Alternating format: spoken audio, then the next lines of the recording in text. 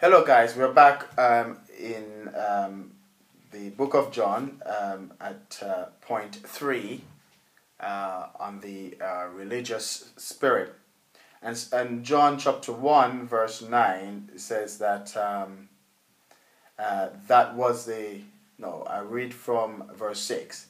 There was a man sent from God whose name was John. The same came for a witness, to bear witness of the light, that all men through him might believe. He was not the light, but was sent to bear witness of the light. So John the Baptist was this guy who went out and before Jesus Christ came. So he was a witness of the light. He was living and said, actually, you can live holy. You can do what is right. So he was a witness that, okay, there's someone that is coming that is greater than I am. You know, John the Baptist was preaching repentance, and he was making the way clear for Jesus Christ to come. And I just want to say that before Jesus Christ can come in anybody's heart, there must be a brokenness, there must be a contrite spirit, a poor spirit, ready to receive him. You can't receive Jesus Christ if you're proud. You can't receive Jesus Christ if you have a religious spirit on you. You can receive him though if you are in the state as John the Baptist, because the whole reason for John the Baptist is to prepare the way and to bear witness of the Christ, the light. And so John the Baptist, we need to study what John the Baptist had done. He was there and he was saying, repent, because the kingdom of heaven of God is at hand. So he was telling the people, listen, get the way clear. If you have an ought against someone, go and make it up. If you have hatred in your heart, cry out to God for help. Make sure your heart is at a place of brokenness.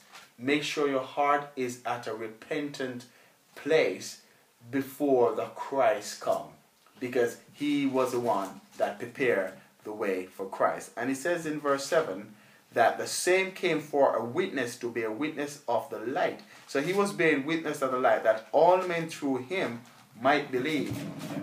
And he said in verse 8, he was not that light, but was sent to bear witness of that light. You see, John the Baptist wasn't one that was taking the glory. I remember when they even sent the Pharisees and the scribes to John and said, are you the one? John the Baptist said, no, I'm not the one. You know, there is one that is coming greater than I, who's going to baptize you with the Holy Ghost and fire. He's greater than I do. And he said, you know, I'm not the one. So, you know, many times you can see that the religious spirit as well always want you to be in a position to take on power, to take on authority, and to allow you to take away the word of God for yourself, to promote yourself and to have accolade and to make you look as if you are somebody. But John the Baptist wasn't like that. He was this man that he rather goes into the wilderness and said, listen, I'm not looking for promotion. I'm not looking for status. What I need to do is to be decreased so that the one that I'm a witness of is increased. And I remember in the same point as well, where Jesus, I think it was before Jesus went to the woman of Samaria in St. John chapter 4, there was some some talks about whether or not who baptized more disciples. And I found out that Jesus heard that they were disciples were discussing who baptized the most disciples. Even Jesus himself didn't baptize it. But Jesus went away from them and went to the Samaritan woman, to Samaria. So notice, if it was a man in the religious spirit was said, of course, look at my ministry, it's bigger than yours. Yeah, I mean, people have forsaken what it means to do what God wants, and have made it into, this is what I do, and how I do it, and how well I do it. But I'll just read up about John the Baptist, because you mentioned John the Baptist, so I'll read up about him being the way maker and about the repentance that John was looking for from people as the forerunner of the Christ. And it says, this is Luke chapter 3.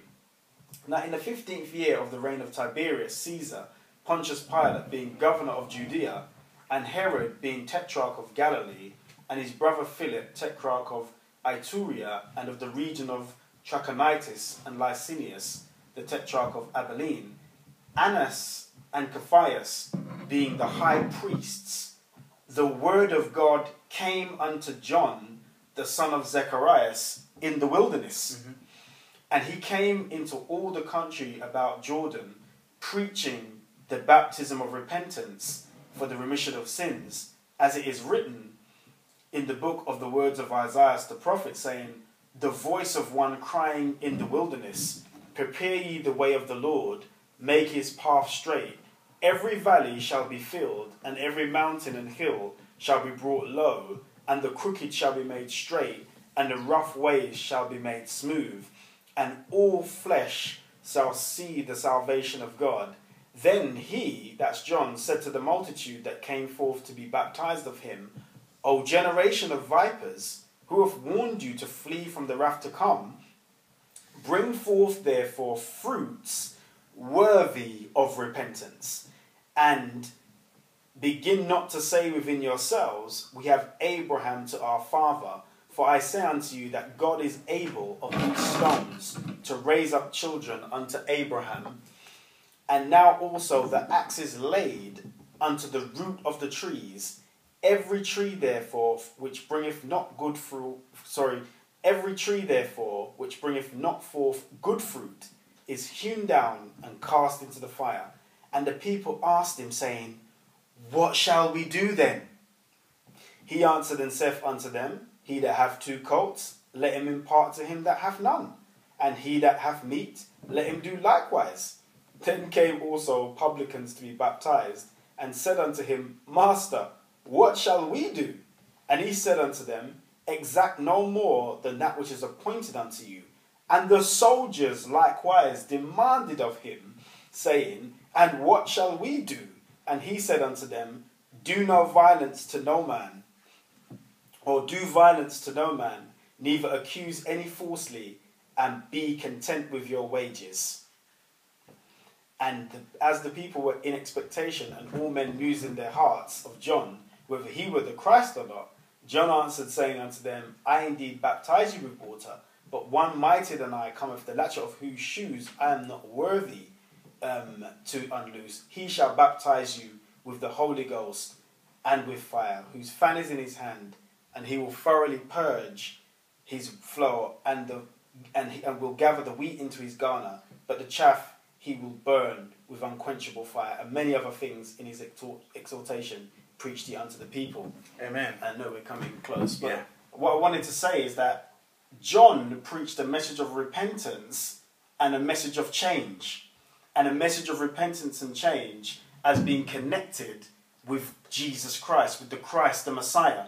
And you see there was a high priest, Ananias and Caiaphas. There was a organized religion. There was an organized ministry. But we see that the word of God came to John the Baptist in the wilderness. Now, we will be getting back to fruit of repentance. Definitely. And how the high priest did not get the word of God in their establishments, while John the Baptist got it in the wilderness.